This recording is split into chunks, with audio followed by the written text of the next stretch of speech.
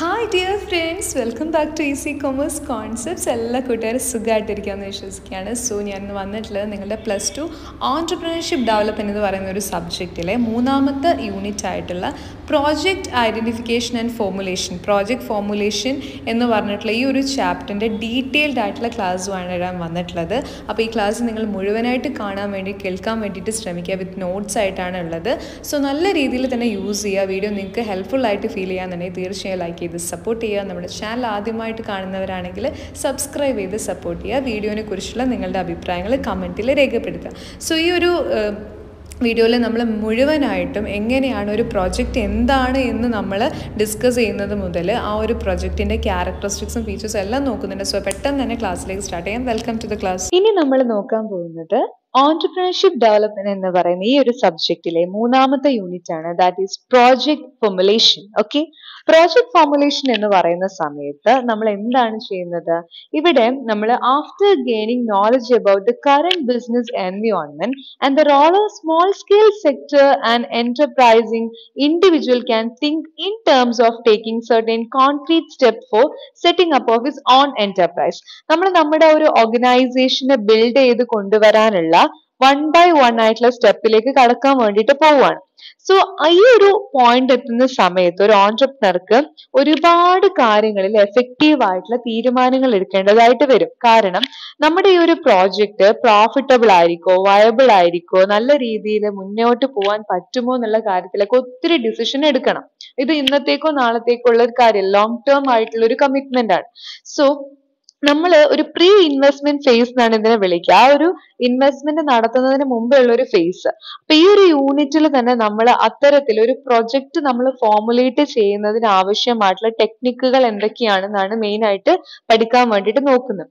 So ഈ ഒരു chapter നിങ്ങൾ പഠിക്കുന്നതിലൂടെ നിങ്ങൾക്ക് ഒരു പ്രൊജക്ട് എന്താണെന്നും അതിന്റെ മീനിങ്ങും ക്യാരക്ടറിസ്റ്റിക്സുകൾ എന്തൊക്കെയാണെന്നും ഒരു പ്രൊജക്ടിന്റെ വേരിയസ് ആയിട്ടുള്ള ഡിഫറെന്റ് സ്റ്റേജസുകൾ ഏതൊക്കെയാണെന്നും ഓരോ സ്റ്റേജസും പ്രൊജക്ട് ഫോർമുലേഷനിലേക്കുള്ള എന്തൊക്കെ കാര്യങ്ങളാണ് പ്രൊവൈഡ് ചെയ്യുന്നതെന്നും ഒരു പ്രൊജക്റ്റിലെ പ്രൊജക്ട് ഫൈനാൻസ് എന്തൊക്കെയാണെന്നും അതിന്റെ വേരിയസ് സോഴ്സസുകൾ ഏതൊക്കെയാണെന്നും പ്രൊജക്റ്റിലെ ക്യാപിറ്റൽ റിക്വയർമെന്റ്സ്, അത് വർക്കിംഗ് ക്യാപിറ്റൽ റിക്വയർമെന്റ് എന്താണെന്നും വ്യത്യസ്ത തരത്തിലുള്ള types of കോസ്റ്റുകൾ ഏതൊക്കെയാണെന്നും break even point എന്താണെന്നും വ്യത്യസ്ത തരത്തിലുള്ള റേഷ്യോസും അത് പ്രൊജക്ട് റിപ്പോർട്ടിന്റെ പ്രസന്റേഷനും കാര്യങ്ങളും പ്രിപ്പറേഷനും എങ്ങനെയാണ് വരുന്നതെന്നും അത് മാത്രമല്ല ക്യാഷ് ഫ്ലോ സ്റ്റേറ്റ്മെന്റ് എങ്ങനെയാണ് പ്രിപ്പയർ ചെയ്യാമെന്നും അതിന്റെ ഫോർമാറ്റ് എന്താണെന്നും ഒരു ഇൻകം സ്റ്റേറ്റ്മെന്റും ബാലൻസ് ഷീറ്റും പ്രൊജക്റ്റഡ് ആയിട്ട് എങ്ങനെയാണ് ചെയ്യാമെന്നും ഇത്രയും കാര്യങ്ങൾ ഈ ഒരു ചാപ്റ്റർ അല്ലെങ്കിൽ ഈ ഒരു യൂണിറ്റ് പഠിക്കുന്നതിലൂടെ നമുക്ക് മനസ്സിലാവും.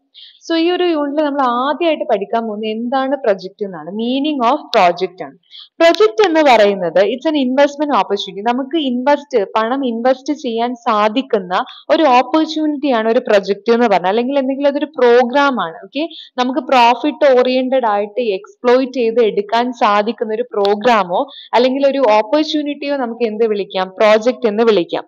Okay, so it is an investment proposal carried out according to a scientific plan in order to achieve a definite objective with a specified period of time and cost. ഒരു ചുരുങ്ങിയ സമയത്തിനുള്ളിൽ അല്ലെങ്കിൽ ഒരു സ്പെസിഫൈഡ് ആയിട്ടുള്ള ഒരു പീരീഡിനുള്ളിൽ ഇത്ര പണം ഉപയോഗിച്ച് ഇത്ര സമയത്തിനുള്ളിൽ നമുക്ക് നേടിയെടുക്കാവുന്ന ഒബ്ജക്റ്റീവുകൾ എന്തൊക്കെയാണെന്നും ആ ഒബ്ജക്റ്റീവുകൾ നേടിയെടുക്കാനുള്ള പ്രോപ്പർ ആയിട്ടുള്ള സയന്റിഫിക് പ്ലാൻ എന്താണെന്നാണ് ഈ ഒരു ഇൻവെസ്റ്റ്മെന്റ് പ്രൊപ്പോസലിലൂടെ അല്ലെങ്കിൽ ഒരു പ്രൊജക്റ്റിലൂടെ നമ്മൾ പറയാൻ വേണ്ടി ഉദ്ദേശിക്കുന്നത്. സോ ഒരു പ്രൊജക്റ്റിന് ഉണ്ടായിരിക്കേണ്ട കുറച്ച് ക്യാരക്ടറിസ്റ്റിക്സുകൾ ഉണ്ട്. അതായത് ഏതൊരു പ്രൊജക്റ്റ് ആണെങ്കിലും അതൊരു എക്കണോമിക് ആക്ടിവിറ്റി ആവാം. ഓക്കെ, അവിടെ നമ്മൾ ഉദ്ദേശിക്കുന്നത് ഒരു വെൽ പ്ലാൻഡ് ആയിട്ടുള്ള ഒരു ഇൻവെസ്റ്റ്മെന്റ് അല്ലെങ്കിൽ ഒരു എക്കണോമിക് ആക്ടിവിറ്റിയിലേക്കുള്ള ഒരു ഇൻവെസ്റ്റ്മെന്റ് ആണ് നമ്മൾ അവിടെ ഉദ്ദേശിക്കുന്നത്. ഒരു ഇൻവെസ്റ്റ്മെന്റ് ആണ്. It's A planned investment. Accidentally സംഭവിക്കുന്ന കാര്യമല്ല, പ്ലാൻഡ് ആണല്ല. പിന്നെ വളരെ വെൽ ഡിഫൈൻഡ് ആയിട്ടുള്ള ടാർഗറ്റ് ഗ്രൂപ്പ്സും ഒബ്ജക്റ്റീവ്സും ഒരു പ്രൊജക്റ്റിൽ ഉണ്ടാവും. ഓക്കെ, പിന്നെ ടൈം ബൗണ്ടഡ് ആയിട്ടുള്ള ആക്ഷൻസ് ആയിരിക്കും, അതിന്റെ തന്നെ ഇംപ്ലിമെന്റേഷൻസ് ആയിരിക്കും അവിടെ ഉണ്ടാവുക. അതായത് ഓരോരോ സമയത്തും ഓരോരോ ആളുകൾ ചെയ്യേണ്ടതായിട്ടുള്ള വർക്ക്സ് എന്തൊക്കെയാണെന്ന് ഇത്ര സമയത്തിനുള്ളിൽ ഇന്ന കാര്യങ്ങൾ ചെയ്യണമെന്ന് ടൈം ബൗണ്ടഡ് ആയിട്ട് അതിൽ പറയും. അതിനനുസരിച്ചിട്ട് തന്നെയായിരിക്കണം അത് മുന്നോട്ട് ചെയ്ത് പോകേണ്ടത്. പിന്നെ linking projects activities with input, supply, marketing and infrastructural facilities, ഇതൊക്കെ അതിൽ വരുന്നുണ്ട്.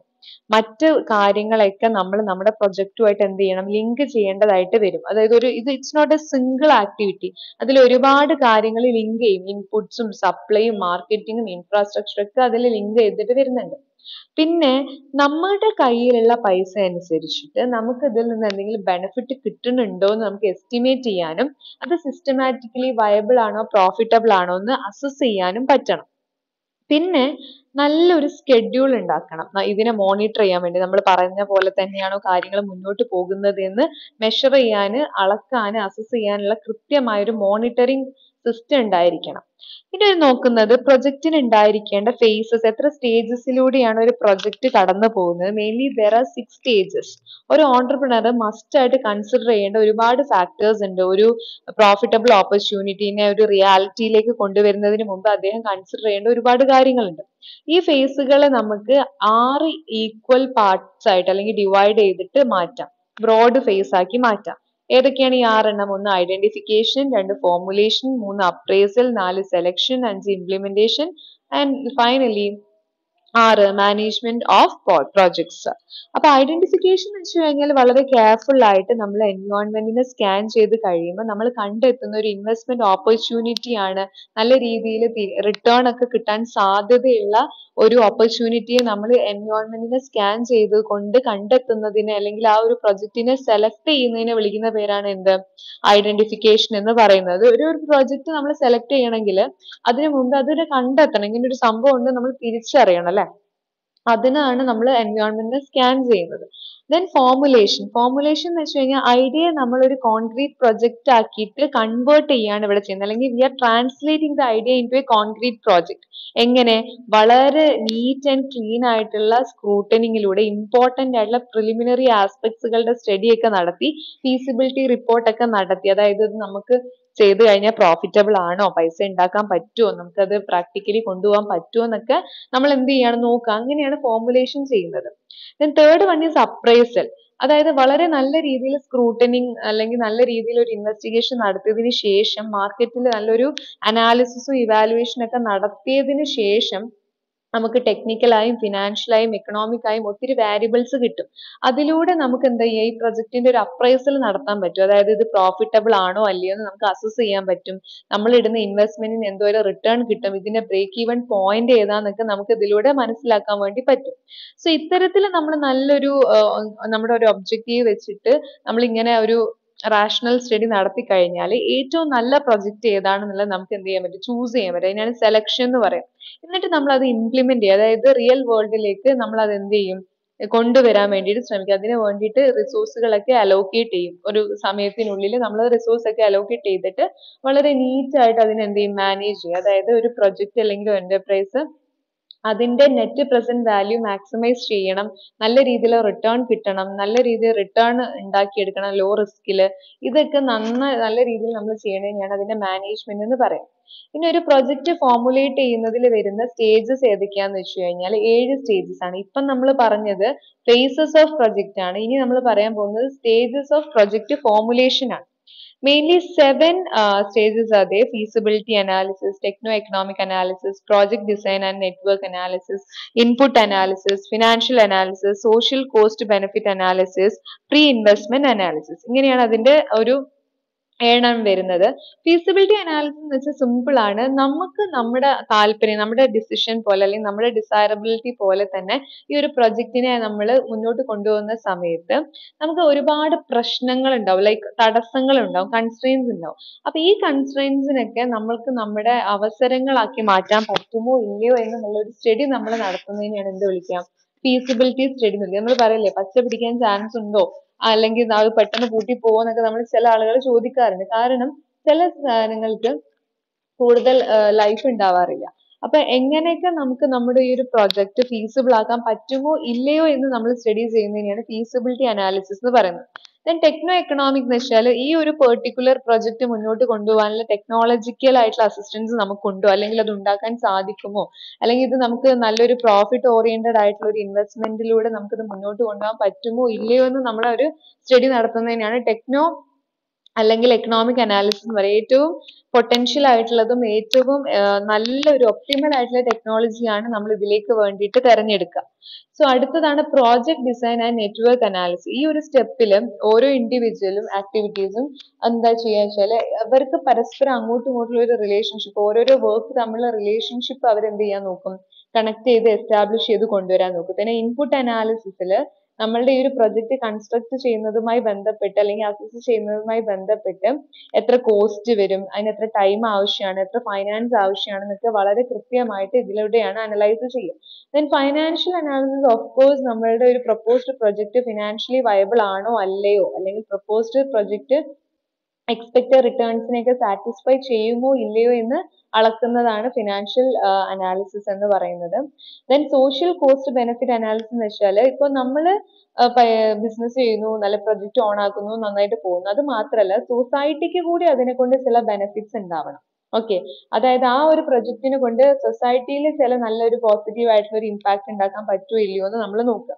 പിന്നെ പ്രീ ഇൻവെസ്റ്റ്മെന്റ് അനാലിസിസ് ആണ്. അതായത് നമ്മൾ പ്രൊജക്ട് പ്രപ്പോസൽ ഒരു ഫോർമൽ അല്ലെങ്കിൽ ഒരു ഫൈനൽ ഷേപ്പിലേക്ക് കൊണ്ടുവരുന്ന ഒരു സ്റ്റേജ് ആണിത്. അപ്പൊ അതിനു മുമ്പ് നമ്മളുടെ ഈ പ്രപ്പോസൽ ഓക്കെ ആണോ അല്ലേന്ന് നമ്മൾ എന്ത് ചെയ്യണം, ഒരു പ്രീ ഇൻവെസ്റ്റ്മെന്റ് അനാലിസിസ് നടത്തുക. അടുത്തൊരു ടോപ്പിക്കാണ് പ്രോജക്റ്റ് ഫൈനാൻസ്. നമ്മുടെ ഒരു സ്ഥാപനത്തിലേക്ക് നമ്മൾ ഒരു ഫൈനാൻസ് കൊണ്ടുവരുന്ന സമയത്ത് മെയിൻലി രണ്ട് ഫൈനാൻസ് ആണ് നമുക്ക് ആവശ്യമായിട്ടുള്ള ഒരു ഓൺടർപ്രണർ കൊണ്ടുവരേണ്ടത്. രണ്ട് തരത്തിലുള്ള ഫൈനാൻസ് ആണ്. ഒന്ന് ഫിക്സഡ് ക്യാപിറ്റലും ഒന്ന് വർക്കിംഗ് ക്യാപിറ്റലും. എന്താ ഫിക്സഡ് ക്യാപിറ്റൽ എന്ന് വെച്ചാൽ നമ്മൾ ഫിക്സഡ് അസറ്റ്സുകൾ വാങ്ങിക്കാൻ നമുക്ക് ഒത്തിരി പണം ആവശ്യമായിട്ടുണ്ട് അല്ലെ. Capital required for finance fixed അസറ്റ്സിനെയാണ് fixed capital എന്ന് വിളിക്കുക. ഇതിൽ ക്യാഷ് ഷെയർ ക്യാപിറ്റൽ വരും, ഡിബഞ്ചർ വരും, ലോങ് ടേം ലോൺസ് വരും, പിന്നെ ഫോറിൻ ഫൈനാൻഷ്യൽ ഇൻസ്റ്റിറ്റ്യൂഷൻസ് വരുന്നുണ്ട്, അതിൽ നിന്നുള്ള subsidies, margin money from promotional agencies, ഇതൊക്കെ വരുന്നുണ്ട്. അപ്പൊ ഫിക്സഡ് അസറ്റ് വാങ്ങിക്കാനുള്ളതാണ് ഫിക്സഡ് ക്യാപിറ്റൽ. രണ്ട് വർക്കിംഗ് ക്യാപിറ്റൽ. വർക്കിംഗ് ക്യാപിറ്റൽ എന്തിനു വേണ്ടിയിട്ടുള്ളതാണ്, ബിസിനസിന്റെ ഡേ ടു ഡേ ആക്ടിവിറ്റീസുകൾ, കാര്യങ്ങൾ, അതുപോലെ ഓവർ ഡ്രാഫ്റ്റ് എന്തെങ്കിലും ഉണ്ടെങ്കിൽ അത് കറക്റ്റ് സമയത്ത് ക്രെഡിറ്റ് പേയ്മെന്റ് കാര്യങ്ങൾ, സപ്ലയേഴ്സിനുള്ള പേയ്മെന്റ്, ബില്ല് ഡിസ്കൗണ്ടിങ്, അങ്ങനത്തെ ഉള്ള കാര്യങ്ങൾക്ക് വേണ്ടിയിട്ട് യൂസ് ചെയ്യാൻ വേണ്ടിയിട്ടാണ് വർക്കിംഗ് ക്യാപിറ്റൽ യൂസ് ചെയ്യുന്നത്. സോ പ്രൊജക്ട് ഫൈനാൻസ് എന്ന് വെച്ച് കഴിഞ്ഞാൽ ഒരു ഓർഗനൈസേഷനിൽ നമ്മുടെ ശരീരത്തിലെ ബ്ലഡ് പോലെയാണ് ഒരു ഓർഗനൈസേഷനിലെ ഫൈനാൻസ്. അത് it's A very sufficient and inevitable part of any organisation to run A successful business. Okay, അതിന് വേണ്ടിയിട്ട് അവരുടെ കയ്യിൽ എന്തായാലും സഫീഷ്യന്റ് ആൻഡ് എഫിഷ്യന്റ് ആയിട്ടുള്ള മണി ആവശ്യമാണ്. അപ്പൊ രണ്ട് തരത്തിലാണ് ഫണ്ട് മെയിൻ ആയിട്ടുള്ളത്, ഓൺഡ് ഫണ്ടും അതുപോലെ തന്നെ ബോറോഡ് ഫണ്ടും. പിന്നെ വർക്കിംഗ് ക്യാപിറ്റലിനെ അഫക്ട് ചെയ്യുന്ന ഫാക്ടേഴ്സ് എന്നൊക്കെ വെച്ച് കഴിഞ്ഞാൽ, ഫോർ എക്സാമ്പിൾ ഒരു ട്രേഡിംഗ് കൺസേൺ അധികം ഫിക്സഡ് ക്യാപിറ്റലിന്റെ ആവശ്യം വരുന്നില്ല, അവർക്ക് വർക്കിംഗ് ക്യാപിറ്റൽ ആണ് കൂടുതലായിട്ട് ആവശ്യം വരിക. സോ ഒരു ബിസിനസിന്റെ നേച്ചർ, അതിന്റെ സൈസ്, അതിന്റെ കോസ്റ്റ് ആൻഡ് ടൈം, അതുപോലെ തന്നെ പർച്ചേസ് ആൻഡ് സെയിൽസുമായി ബന്ധപ്പെട്ട ടേംസ്, കാര്യങ്ങള്, അതുപോലെ turn over working capital, trade cycle, അതെ ലിക്വിഡ് കറന്റ് അസറ്റ്സ്, ഈ കാര്യങ്ങളൊക്കെയാണ് ഒരു വർക്കിംഗ് ക്യാപിറ്റൽ എന്ന് പറയുന്ന ഈ ഒരു ക്യാപിറ്റലിനെ എഫക്ട് ചെയ്യുന്ന ഫാക്ടേഴ്സ് എന്ന് പറയുന്നത്. ഇതാണ് ഒരു operating cycle. Operating cycle of working capital വളരെ ഇമ്പോർട്ടന്റ് ആണ്.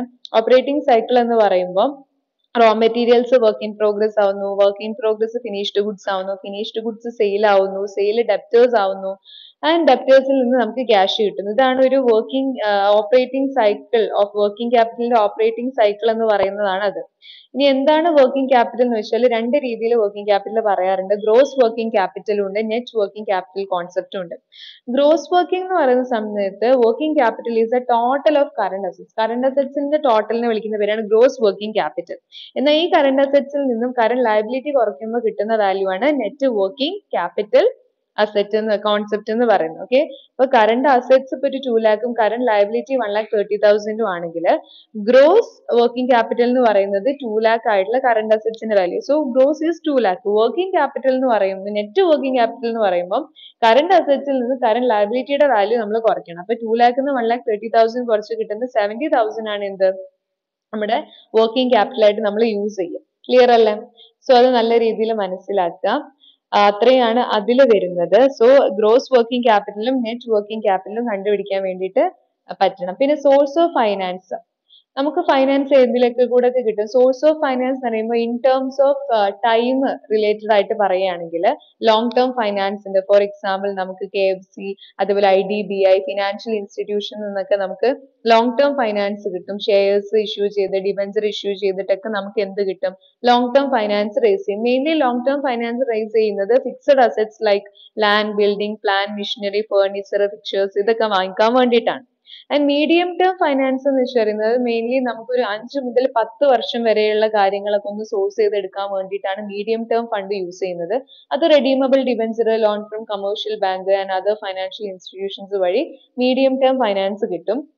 ദെൻ ഷോർട്ട് ടേം ഫൈനാൻസ് എന്ന് പറയുന്നത് മെയിൻലി യൂസ് ചെയ്യുന്നത് current അസറ്റുകളിലാണ്. Like cash in hand, debtors, inventories, cash in bank, bills receivable, short term investment, ഇങ്ങനത്തെ കാര്യങ്ങൾക്കൊക്കെ വേണ്ടിയിട്ടാണ് അത് മെയിൻലി യൂസ് ചെയ്യുന്നത്. ഇത് തരാൻ വേണ്ടിയിട്ട് വേറെ ഇൻസ്റ്റിറ്റ്യൂഷൻസ് ഉണ്ട്. For example credit facilities from suppliers കിട്ടും, കൊമേഴ്ഷ്യൽ ബാങ്കിൽ നിന്ന് അഡ്വാൻസസും ഓവർ ഡ്രാഫ്റ്റും കിട്ടും, ഇൻസ്റ്റാൾമെന്റ് ക്രെഡിറ്റ് കിട്ടും, ഡിസ്കൗണ്ടിങ് ബിൽസും കിട്ടും. അങ്ങനെ ടൈമിന്റെ അടിസ്ഥാനത്തിൽ source of ഫൈനാൻസിനെ മൂന്നായിട്ടാണ് തിരിച്ചിട്ടുള്ളത്: long term, medium term and short term.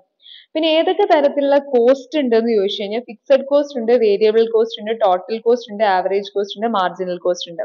Fixed cost എന്ന് വെച്ച് കഴിഞ്ഞാൽ അതൊരിക്കലും വോളിയം ഓഫ് ഔട്ട്പുട്ട് മാറുന്നതിനനുസരിച്ചിട്ട് എന്താവുന്നില്ല, ചേഞ്ച് ആവുന്നില്ല. For example business premises, insurance, depreciation, taxes, salary of executives ഇതൊക്കെ ഫിക്സ്ഡ് ആണ്. ഇതിന്റെ എമൗണ്ട് എന്താവുന്നില്ല, നമ്മൾ ഔട്ട്പുട്ട് അല്ലെങ്കിൽ ക്വാണ്ടിറ്റി ഉണ്ടാക്കുന്നതിനനുസരിച്ചിട്ട് ആ ഒരു ഫിക്സഡ് കോസ്റ്റിൽ എന്തുണ്ടാവുന്നില്ല, മാറ്റം ഉണ്ടാവുന്നില്ല. എന്നാൽ വേരിയബിൾ കോസ്റ്റ് അങ്ങനെയല്ല. നമ്മുടെ ക്വാണ്ടിറ്റി ഓഫ് ഔട്ട്പുട്ട് അല്ലെങ്കിൽ ഓപ്പറേഷൻസിനനുസരിച്ച് മാറിക്കൊണ്ടിരിക്കുന്ന കോസ്റ്റ് ആണ് എന്ത്, വേരിയബിൾ കോസ്റ്റ് എന്ന് പറയുന്നത്. For example direct material, direct labour, അതേപോലെ തന്നെ പ്രൊഡക്റ്റ് കോസ്റ്റുമായി ബന്ധപ്പെട്ടുള്ള കാര്യങ്ങൾ. ഇവിടെ ഇപ്പോൾ നമ്മൾ ഇന്നത്തെ ദിവസം പ്രൊഡക്ഷൻ നടത്തുന്നില്ലെങ്കിൽ ഇന്ന് നമ്മൾ തൊഴിലാളികൾക്ക് വേജ് കൊടുക്കേണ്ട ആവശ്യമില്ല. അപ്പൊ അവിടെ അത് വേരിയബിൾ കോസ്റ്റ് നില്ലാണ്. അവിടെ റോ മെറ്റീരിയൽസ് ആവശ്യമില്ല. പക്ഷെ ഫിക്സഡ് കോസ്റ്റ് അങ്ങനെയല്ല. പ്രൊഡക്ഷൻ നടന്നാലും ഇല്ലെങ്കിലും നമ്മൾ ഫിക്സഡ് കോസ്റ്റ് കൊടുത്തേ പറ്റുള്ളൂ. ഓക്കെ, അപ്പൊ ഈ ഫിക്സഡ് കോസ്റ്റും വേരിയബിൾ കോസ്റ്റും കൂടി ആഡ് ചെയ്ത് കഴിയുമ്പോൾ കിട്ടുന്നതാണ് എന്ത്, ടോട്ടൽ കോസ്റ്റ് എന്ന് പറയുന്നത്. ഈ ആവറേജ് കോസ്റ്റ് എന്താന്ന് വെച്ച് കഴിഞ്ഞാൽ it is A cost per unit of output. Total cost divided by output എത്രയാണോ അത് ചെയ്ത് കഴിഞ്ഞാൽ നമുക്ക് എന്ത് കിട്ടും, ആവറേജ് കോസ്റ്റ് കിട്ടും. മാർജിനൽ കോസ്റ്റ് എന്ന് പറഞ്ഞാൽ change in total cost divided by change in output ആണ്. ടോട്ടൽ കോസ്റ്റിൽ എന്ത് മാറ്റാണ് ഉണ്ടാവുന്നത് അതേ divided by change in output ചെയ്ത് കഴിഞ്ഞാൽ നമുക്ക് എന്ത് കിട്ടും, മാർജിനൽ കോസ്റ്റ് കിട്ടും. അടുത്തത് പഠിക്കാനുള്ള ഒരു ഏരിയ ആണ് that is break even analysis എന്ന് പറയുന്നത്. അത്യാവശ്യം എല്ലാ സ്ഥാപനങ്ങളിൽ യൂസ് ചെയ്യുന്ന ഒരു cost volume profit analysis method ആണ് എന്ത്, ബ്രേക്ക് ഈവൻ അനാലിസിസ് എന്ന് പറയുന്നത്. ഇത് രണ്ട് സെൻസിൽ പറയാറുണ്ട്, നാരോ സെൻസിലും ബ്രോഡ് സെൻസിലും പറയാറുണ്ട്. നാരോ സെൻസിൽ പറയുകയാണെങ്കിൽ ഇതൊരു ടെക്നിക്കാണ്. നമ്മുടെ ഓർഗനൈസേഷനിൽ ഏത് ലെവലിലാണോ നല്ല രീതിയിലുള്ള റവന്യൂ കിട്ടുന്നത്, total revenue is equal to total expense ആവുന്ന ആ സിറ്റുവേഷനെയാണ് എന്ത് വിളിക്കുന്നത്, ബ്രേക്ക് ഈവൻ പോയിന്റ് എന്ന് വിളിക്കുന്നത്. അതായത് സ്ഥാപനത്തിന്റെ ടോട്ടൽ റവന്യൂ ടോട്ടൽ എക്സ്പെൻസിന് ഈക്വൽ ആവുന്ന ആ ഒരു മൊമെന്റ്. ഇവിടെ ഒരു പ്രോഫിറ്റും ഉണ്ടാവുന്നില്ല, ലോസും ഉണ്ടാവുന്നില്ല. Total cost is equal to total loss. ഇനി ബ്രോഡ് സെൻസിൽ നോക്കുകയാണെങ്കിൽ ബ്രേക്ക് ഈവൻ അനാലിസിസ് എന്ന് പറയുന്നത് കോസ്റ്റ്, വോളിയം ആൻഡ് പ്രോഫിറ്റ് തമ്മിലുള്ള ഒരു റിലേഷൻഷിപ്പിനെ കുറിച്ച് പഠിക്കുന്ന ആ ഒരു പഠനശാഖയാണ് break even അനാലിസിസിന്റെ broad sense. Okay, അതെന്തൊക്കെയാണ്, cost, volume, profit, CVP എന്ന് പറയും, PVC എന്നും പറയാറുണ്ട്. അതായത് കോസ്റ്റ്, വോളിയം, പ്രോഫിറ്റ് ഇത് മൂന്നും തമ്മിലുള്ള ഒരു റിലേഷനെ പറ്റി പഠിക്കുന്നതും ബ്രേക്ക് ഈവൻ അനാലിസിസ്. നാരോ കൺസെപ്റ്റിൽ പറയുകയാണെങ്കിൽ total cost is equal to total expense, അല്ലെങ്കിൽ total cost is equal to total revenue എന്നാണ് പറയുന്നത്. ഇനി ബ്രേക്ക് ഈവൻ പോയിന്റ് എന്ന് വെച്ചാൽ എന്താണ്, it may be defined as the point of sales volume at which total revenue is equal to total cost. Total revenue total കോസ്റ്റിന് equal ആവുന്ന point ആണ് break even point. ഈ ഒരു പോയിന്റിൽ സ്ഥാപനത്തിന് പ്രോഫിറ്റും ഉണ്ടാവില്ല, ലോസും ഉണ്ടാവില്ല. നമുക്കൊരു ഇക്വേഷൻ ഉപയോഗിച്ച് പറയാൻ പറ്റും. Break even point in sales is equal to fixed cost divided by profit volume ratio. അതായത് fixed cost divided by PV ratio ചെയ്താൽ നമുക്ക് എന്ത് കിട്ടും, ബ്രേക്ക് ഈവൻ പോയിന്റ് കിട്ടും. സോ PV റേഷ്യോ എങ്ങനെ കണ്ടുപിടിക്കും, contribution divide by sales into 100 ചെയ്താൽ നമുക്ക് എന്ത് കിട്ടും, ഒരു PV റേഷ്യോ കിട്ടും. അപ്പൊ ഇത് കണ്ടുപിടിക്കാൻ വളരെ എളുപ്പമാണ്. ബ്രേക്ക് ഈവൻ പോയിന്റ് യൂണിറ്റ്സിൽ കിട്ടാൻ വേണ്ടി fixed cost divided by contribution per യൂണിറ്റോ അല്ലെങ്കിൽ ഫിക്സഡ് കോസ്റ്റ് ഡിവൈഡഡ് ബൈ നമുക്ക് എന്ത് ചെയ്യാം, break even sales divided by selling price per unit ചെയ്ത് കഴിഞ്ഞാൽ നമുക്ക് ഇത് കിട്ടും. അപ്പൊ ഓരോന്ന് കണ്ടുപിടിക്കാൻ ഓരോ ഇക്വേഷൻ ആണ്. സെയിൽസ് കാണാൻ ടോട്ടൽ കോസ്റ്റിന്റെ കൂടെ പ്രോഫിറ്റ് കൂട്ടിക്കഴിഞ്ഞാൽ സെയിൽസ് കിട്ടും. ടോട്ടൽ കോസ്റ്റ് കാണാൻ ഫിക്സഡ് കോസ്റ്റിന്റെ കൂടെ വേരിയബിൾ കോസ്റ്റ് കൂട്ടി കഴിഞ്ഞാൽ ടോട്ടൽ കോസ്റ്റ് കിട്ടും. അപ്പൊ സെയിൽസ് കാണാൻ fixed cost plus variable cost plus profit ചെയ്താൽ മതി. ഓക്കെ. അപ്പോ സെയിൽസിൽ നിന്ന് വേരിയബിൾ കോസ്റ്റ് കുറച്ചു കഴിഞ്ഞാൽ നമുക്ക് എന്ത് കിട്ടും? ഫിക്സഡ് കോസ്റ്റ് കിട്ടും. അതിന്റെ കൂടെ പ്രോഫിറ്റ് കൂടി കഴിഞ്ഞാൽ കോൺട്രിബ്യൂഷൻ കിട്ടും. Okay, sales minus variable cost ചെയ്ത് കഴിഞ്ഞാൽ ഫിക്സഡ് കോസ്റ്റ് കിട്ടും. അതിന്റെ കൂടെ പ്രോഫിറ്റ് കൂട്ടി കഴിഞ്ഞാൽ കോൺട്രിബ്യൂഷൻ കിട്ടും. ഓക്കെ, കോൺട്രിബ്യൂഷൻ കിട്ടാൻ വേറെയും വഴിയുണ്ട്. Sales minus variable cost or fixed cost plus profit ചെയ്താലും എന്ത് കിട്ടും? കോൺട്രിബ്യൂഷൻ കിട്ടും. പി വി റേഷ്യോ എങ്ങനെ കണ്ടുപിടിക്കുക? Contribution divide by sales into 100 ചെയ്താൽ പി വി റേഷ്യോ കിട്ടും. അല്ലെങ്കിൽ പി വി റേഷ്യോ കണ്ടുപിടിക്കാനുള്ള ഒരു ഇക്വേഷൻ ആണ് change in profit divide by change in sales into 100. വളരെ ഇമ്പോർട്ടന്റ് ആയിട്ടുള്ള ഇക്വേഷൻസ് ആണ് ഇതൊക്കെ തന്നെ, നല്ല രീതിയിൽ പഠിക്കാം. Then contribution and profit statement കണ്ടുപിടിക്കാൻ വളരെ എളുപ്പമാണ്. സെയിൽസിൽ നിന്ന് വേരിയബിൾ കോസ്റ്റ് കുറച്ചാൽ കോൺട്രിബ്യൂഷൻ കിട്ടും. അതിൽ നിന്ന് ഫിക്സഡ് കോസ്റ്റ് കുറച്ചാൽ പ്രോഫിറ്റും കിട്ടും. വളരെ എളുപ്പമാണ് അത് കണ്ടുപിടിക്കാൻ. ഇപ്പൊ നമുക്കൊരു ചോദ്യം നോക്കാം. സെയിൽസ് 3,50,000 ആണ്, ടോട്ടൽ കോസ്റ്റ് 2,50,000 ആണ്, പ്രോഫിറ്റ് കണ്ടുപിടിക്കാനാണ് പറഞ്ഞത്. അപ്പൊ sales is equal to total cost plus profit ആണല്ലോ. So profit is equal to sales minus total cost. അപ്പൊ സെയിൽസ് 3,50,000 ആണ്, അതിൽ നിന്ന് ടോട്ടൽ കോസ്റ്റ് ആയിട്ടുള്ള 2,50,000 കുറച്ച് കഴിയുമ്പോൾ നമുക്ക് എന്ത് കിട്ടും? 1 lakh കിട്ടും. ആ ഒരു തത്വമാണ് നമ്മൾ അവിടെ യൂസ് ചെയ്യേണ്ടത്.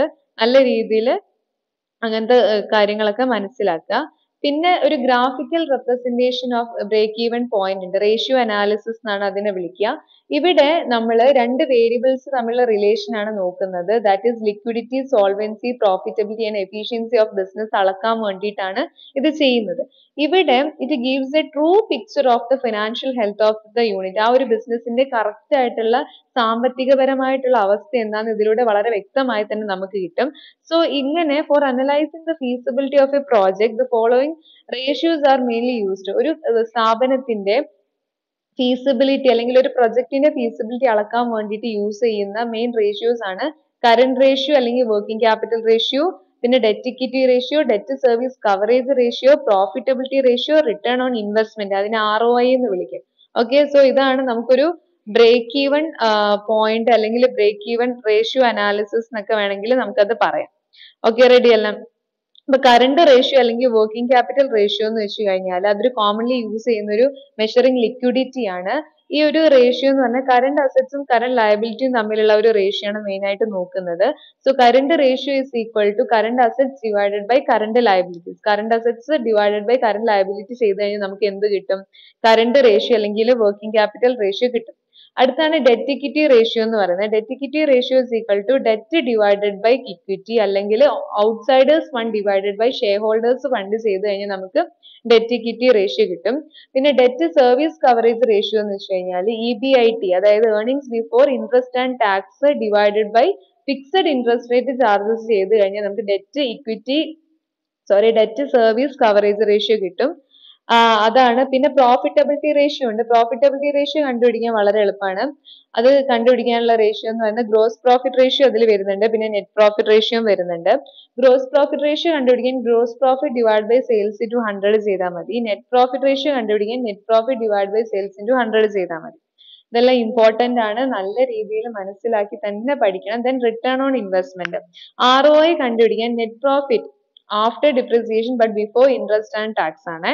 ഡിപ്രിസിയേഷൻ ഡിപ്രിസിയേഷൻ കുറച്ച് കഴിഞ്ഞിട്ട് ഇൻട്രസ്റ്റും ടാക്സും കൊടുക്കുന്നതിന് മുന്നേ ഉള്ള net profit divided by capital employed into 100 ചെയ്താൽ നമുക്ക് റിട്ടേൺ ഓൺ ഇൻവെസ്റ്റ്മെന്റ് കിട്ടും. സോ അത്രയും കാര്യങ്ങളാണ് ആ ഒരു ഏരിയയിൽ വരുന്നത്. പിന്നെ cash flow statement. Cash flow statement എന്തിനാണ് നമ്മൾ പ്രിപ്പയർ ചെയ്യുന്നത് വെച്ചാൽ ക്യാഷ് പൊസിഷൻസ് ഓരോ പീരീഡിലും ഒരു പീരീഡിൽ നിന്ന് അടുത്തൊരു പീരീഡിലേക്ക് പോകുമ്പോൾ ക്യാഷ് പൊസിഷനിൽ ഉണ്ടായ മാറ്റങ്ങൾ ഡിറ്റക്ട് ചെയ്യാൻ വേണ്ടിയിട്ടാണ് ഇങ്ങനെ ചെയ്യുന്നത്. ഇങ്ങനെ ചെയ്യുന്നതിലൂടെ മാനേജ്മെന്റിന് എന്തോരം എമൗണ്ട് ആണ് നമ്മളുടെ ഒബ്ലിഗേഷൻസ് മീറ്റ് ചെയ്യാൻ വേണ്ടിയിട്ട്, ലൈക്ക് ക്രെഡിറ്റേഴ്സിന് കൊടുക്കാൻ, ബാങ്ക് ലോൺ അടയ്ക്കാൻ, ഡിവിഡൻഡ് കൊടുക്കാനൊക്കെ ആവശ്യമായിട്ട് വരുന്നതെന്ന് മനസ്സിലാക്കാൻ പറ്റും. സോ ഒരു ക്യാഷ് ഫ്ലോ സ്റ്റേറ്റ്മെന്റ് എന്ന് പറയുമ്പോൾ സോഴ്സസ് നോക്കും, അതേപോലെ അപ്ലിക്കേഷൻസും നോക്കും. ഇങ്ങനെയാണ് അത് കണ്ടുപിടിക്കുക. സോ ഇത് രണ്ടും കൂടി നമ്മൾ നോക്കിക്കഴിഞ്ഞാൽ നമുക്ക് എത്രത്തോളം ക്യാഷ് ഫ്ലോസ് ഉണ്ടെന്ന് മനസ്സിലാക്കാൻ വേണ്ടിയിട്ട് സാധിക്കും. പിന്നെ ഒരു പ്രൊജക്റ്റഡ് ഇൻകം സ്റ്റേറ്റ്മെന്റ് നോക്കുകയാണെങ്കിൽ അതിൽ സെയിൽസ് ഉണ്ടാവും, അതിൽ നിന്ന് കോസ്റ്റ് ഓഫ് സെയിൽസ് കുറയ്ക്കുക, അപ്പൊ ഗ്രോസ് പ്രോഫിറ്റ് കിട്ടും. അതിൽ നിന്ന് അഡ്മിനിസ്ട്രേഷൻ ആൻഡ് സെല്ലിംഗ് എക്സ്പെൻസ് കുറച്ചു കഴിഞ്ഞാൽ നമുക്ക് ഓപ്പറേറ്റിംഗ് പ്രോഫിറ്റും കിട്ടും. പിന്നെ ഒരു പ്രൊജക്റ്റഡ് ബാലൻസ് ഷീറ്റ് എന്ന് പറയുമ്പോൾ അത് രണ്ട് സൈഡ് ഉണ്ടാവും, ലയബിലിറ്റി സൈഡും അസറ്റ് സൈഡും. ലയബിലിറ്റി സൈഡിൽ current liabilities, long term liabilities, capital, retained earnings ഒക്കെ എഴുതും. അസറ്റ് സൈഡിൽ കറന്റ് അസറ്റ്സ് ആയിട്ടുള്ള cash and cash equivalence, bills receivable, sundry debtors, stock, investment, other assets, fixed assets and അതിന്റെ ഡിപ്രിസിയേഷൻ കുറഞ്ഞിട്ടുള്ളത് ഇത്രയും എമൗണ്ട് കിട്ടും. ഇത് ചെയ്ത് കഴിഞ്ഞാൽ നമുക്ക് എന്ത് കിട്ടും, അതിന്റെ ടോട്ടലും കിട്ടും. ക്ലിയർ അല്ലേ? സോ വളരെ നീറ്റ് ആയിട്ട് നല്ല രീതിയിൽ തന്നെ ചോദ്യങ്ങൾ മനസ്സിലാക്കുക, എളുപ്പമായിട്ട് പഠിക്കാം, പറഞ്ഞിട്ടുള്ള ഓരോരോ കാര്യങ്ങൾ നല്ല രീതിയിൽ തന്നെ അത് മനസ്സിലാക്കുക. സോ ഈ ഒരു ചാപ്റ്ററിൽ നമ്മൾ മെയിൻ ആയിട്ട് കവർ ചെയ്തിട്ടുള്ള പോർഷൻസ് ഏതൊക്കെയാണെന്ന് വെച്ച് കഴിഞ്ഞാൽ നമുക്ക് ആദ്യം തൊട്ടൊന്ന് നോക്കാം എന്തൊക്കെയാണ് നമ്മൾ ഇതിൽ നോക്കിയിട്ടുള്ളത്. ആദ്യം നമ്മൾ എന്താണ് പ്രൊജക്റ്റ് എന്ന് നോക്കി, പ്രൊജക്റ്റിന്റെ ഫീച്ചേഴ്സ് നോക്കി, പ്രൊജക്റ്റിന്റെ ഫേസസ് നോക്കി, പിന്നെ പ്രൊജക്ട് ഫോർമുലേഷന്റെ സ്റ്റേജസ് നോക്കി, പിന്നെ എന്താണ് പ്രൊജക്ട് ഫൈനാൻസ് എന്നും വർക്കിംഗ് ക്യാപിറ്റലിനെ എഫക്ട് ചെയ്യുന്ന ഫാക്ടേഴ്സ് എന്നും ഓപ്പറേറ്റിംഗ് സൈക്കിൾ എന്താണെന്നും വർക്കിംഗ് ക്യാപിറ്റൽ കോൺസെപ്റ്റ് എന്താണെന്നും അതിലെ കുറച്ച് പ്രോബ്ലം നോക്കി, പിന്നെ സോഴ്സ് ഓഫ് ഫൈനാൻസ് എന്താണെന്നും ടൈപ്സ് ഓഫ് കോസ്റ്റ് എന്താണെന്നും, പിന്നെ നമ്മൾ നോക്കി break even analysis, break even point, അതിന്റെ ഇക്വേഷൻസ് വളരെ ഇമ്പോർട്ടന്റ് ആണ്. അതിന്റെ ഇക്വേഷൻസ് അത് പ്രോബ്ലം റിലേറ്റഡ് ആയിട്ട് എളുപ്പമായിട്ട് വരും.